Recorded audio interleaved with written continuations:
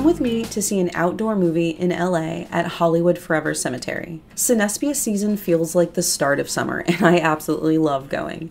Today's screening was for Shrek 2 during the 4th of July weekend, so there were also going to be a fireworks show. We started the day off at Erehwon purely to try the Hailey Bieber smoothie. It was crazy in there, but was the smoothie delicious?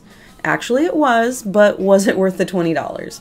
Probably not, but it was fun for our LA day. The night was sold out for the movie, so we hopped in line before 6 p.m. You can hang out and snack and drink while in line, and the area filled up so fast. At about 7:15, they opened the gates and we strolled inside to find a picnic spot. I love this eerie yet stunning walk through the cemetery, and also you can spot Paramount Studios right next door.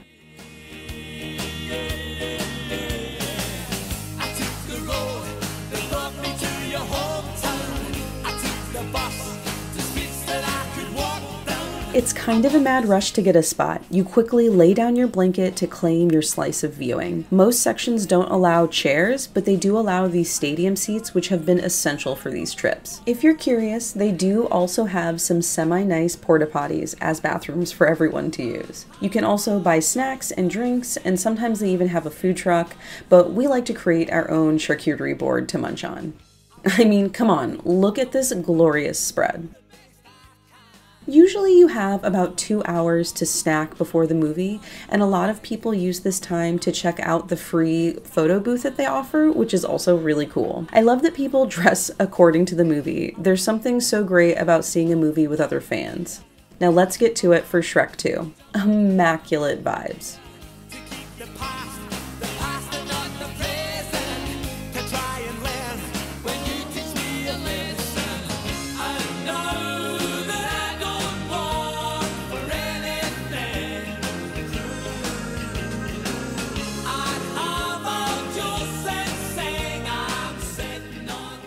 Not gonna lie, these fireworks were spectacular.